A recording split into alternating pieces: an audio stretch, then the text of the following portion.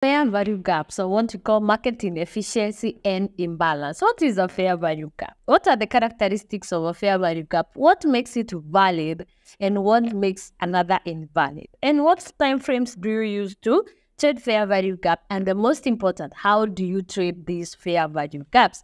I'm Wanjiru Gishangi from Forex Expert Trading Academy, and on this session, I'll be taking you through fair value gaps. If you're new to the expert community, feel most welcome. You're welcome to watch our other videos. You're welcome to interact with us.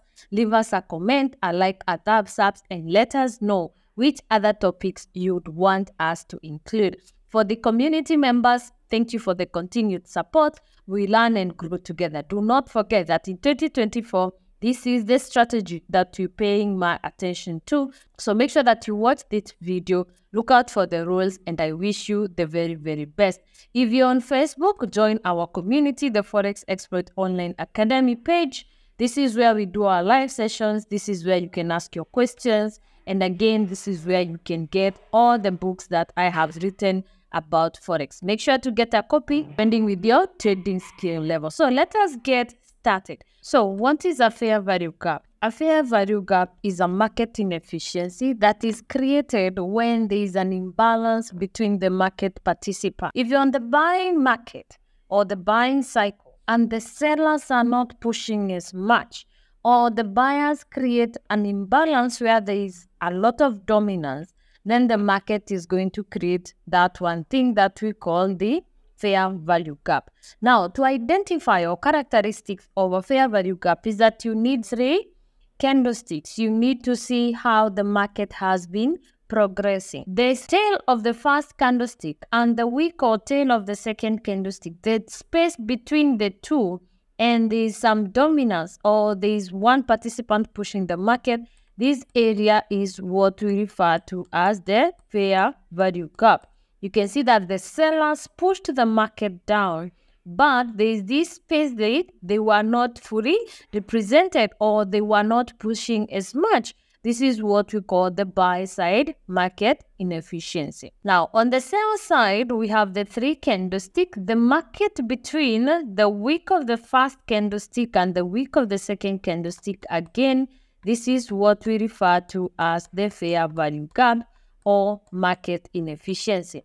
Now, what's the difference between a valid or what makes a fair value gap valid while the other is invalid? It's very simple. When you open your charts, and I'm going to show you a trade example that just happened a few days ago so that you get to understand more. But once you open your chart, the first thing you want to do as a volume trader or even a smart money trader is actually to identify your fair value gaps. Why? Because these are areas that will give you very high value trade setup. Why so? Because the market will always come to correct this inefficiency. Remember, this is an imbalance, and therefore the market needs to do some correction to make sure that all participants are fully and well represented. Now, what will make a fair value gap invalid? One way that invalidates the fair value gap is those mini reactive moves that will come at least 10 to 15% or less, touch that fair value gap, then move in the dominant direction. Now, you wait, the market will come back down, yes, but it's going to ignore or it's going to act as if that fair value gap did not exist in the first place, and it will be hunting that point of interest, can be a block, can be another fair value gap below that fair value gap that has already had a reactive move. I hope that is clear. Now, if you're on the sell side, again, you do not want to have a fair value gap where the market has come back up and had a mini reactive move, then traded away from it. Why? Because when the actual move shows up or when the volume shows up, the market is going to go back up and actually ignore that fair value gap, go back to a POI or a point of interest. Remember, can be another block or can be a key area that stop and now drop down. Okay, so the only way a fair value gap is invalid is because of that mini reactive move. Now, what are the time frames? What are the best time frames that you can spot a fair value gap and you can use it to trade. Now note, the fair value gap found on the higher time frame actually have a very higher chance of happening compared to the ones that you find on the lower time frame. Now when we talk about higher time frame, we talk about anything from H4. Can be the 4-hour, can be the daily, can be the weekly, can be the monthly, can be 3 months, can be whichever time, as long as it's above the 4-hour. This is what we refer to the higher time frame. Now on the lower time frame, this is anything H1 and below. Let me throw in a pro tip on this fair value gap. If on H4 you find what we refer to as a strong block. By now, I hope you know the different types of blocks that we have. And in case you do not know, we do have a video on blocks. Actually, it's a series. We have a 3-video series on blocks, purely blocks. So make sure that you watch that and you know how to trade them. Now, if you have a strong block on H4, and I'm going to give you a very good example that happened last week on cable. If you have a strong block, or what we call the engulfing block, on a key area on the 4-hour chart, and this is very, very important. I'm going to show you an example of what happened on cable last week. There are higher chances that on H1 or the 1-hour chart, you're going to get a fair value gap. Why? Because a strong block or an engulfing block on H4 means a lot of volume. You know, H4 is higher time frame. So we're talking about a lot and a lot of volume. So that one candlestick on H4 that has so much volume is likely to give you a very good fair value gap on H1. And therefore, you may get an SB on H4, turn to H1, get a fair value gap, and be able to trade it. So how do you trade this fair value gap? The easiest way to trade the fair value gap or the market inefficiency is, of course, break and retest. And I hope by now you've mastered how to trade the break and retest, or you may use divergence. So the example that I'm going to show you, we will be using break and retest, and of course with reference to divergence. If you want to learn about divergence, again, there's the RSI and divergence video. You're most welcome to watch. So let's get to a trade example. This is cable GBP USD. From the 4-hour chart, we are coming from this low. The market been pushing up, gave us a wedge, and now it's currently on this range. Now on this range, we have our 2 key areas created by the base and the end of that move. You see, from this wedge, we had a rally, base, rally. With this base now, it became our floor. This is where the market is dancing from. And at the end of that move, we have the ceiling where it's hitting and coming back. So this is where the market has been stuck. Now, inside this range, this is where I want you to pay attention to. Note we are on the 4-hour chart. Now, recently, we had this strong move on our floor, or what we call the engulfing candle or the strong block. Now, going to our 1-hour chart. On the 1-hour chart, you see the market is giving a very good fair value gap. Now, before that fair value gap is corrected, it's the norm that the market needs to create liquidity. So you want to see a lot of tails, a lot of wicks all around that area before the market comes back to touch on that fair value gap. Now, let's get to the day when the fair value gap area will be touched, or when the fair value gap will be corrected. Now, previously, there was that week, a lot of volume to be tapped out. So on that specific day, we see the market pushing down into our fair value gap with the exhaustion move. Remember, I've mentioned a million times that do not get trapped by this rejection that usually happens with a loss of momentum, then a very tiny green candlestick. Do not enter here. Always wait for the stop hand, or always wait for that exhaustion move that will come to tap on your stop losses. Remember, anybody who joined here must have placed their stop loss here. So they need to do that one extra exaggerated move, or what we call exhaustion move, to tap those stop losses before the market changes. Now, inside, after that exhaustion move, you see now the change of color. The change of color. This green candlestick now is your signal to actually pay attention that the market is going to push to the top side. Now, this is H1. So what do you do from here? Now, you go to a lower time frame. If you came from the 4-hour, you're expected to enter your trade at least 2 time frames lower than your market analysis time frame. So it's either H4, you trade with 15 minutes.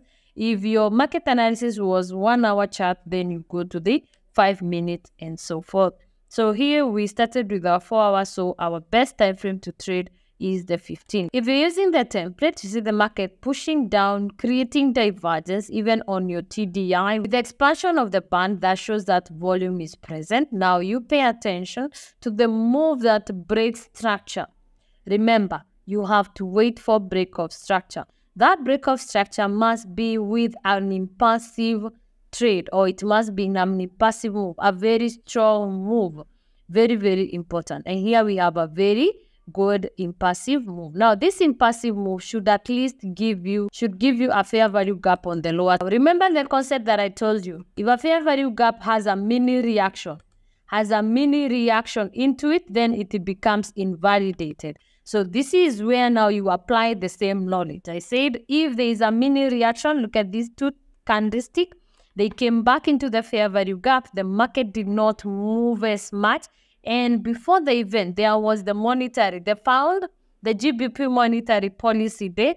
So this reactive move here violated or invalidated our fair value gap. Therefore, that would be enough to tell you that the market will yes come back, but will not be coming back to that fair value. It will be coming back to another block or another area below that fair value gap. And you can see that it actually tapped that kissing candle block.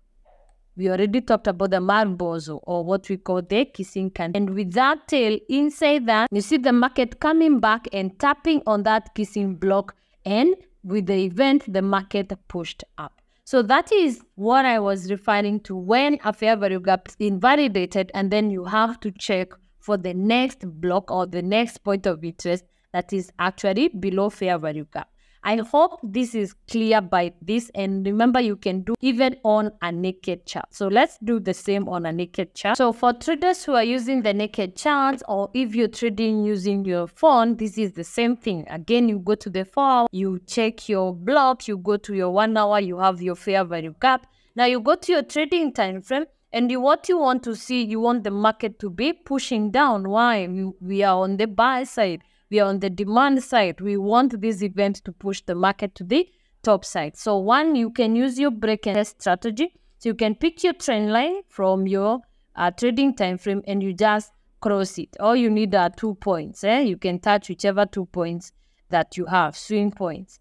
Then you see that the same candlestick, the same impulsive candlestick is the one that has broken your trend line to the top. Now you want to pay attention to that candlestick that has broken your trend line. You want to mark the fair value gap created by that candlestick. Remember, it's the tail for the top candlestick and the bottom candlestick, the point below. Now, again, the reactive move has invalidated your block. You want to pay attention to the area below. Note on a naked chart, you may not actually see the divergence because you don't have a TDI.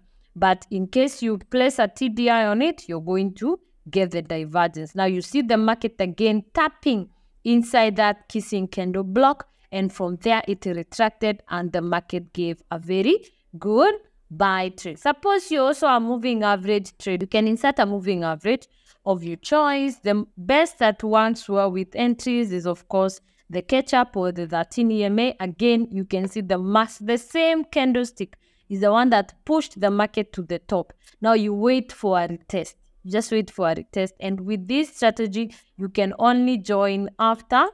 Now the moving average, remember, they are lagging.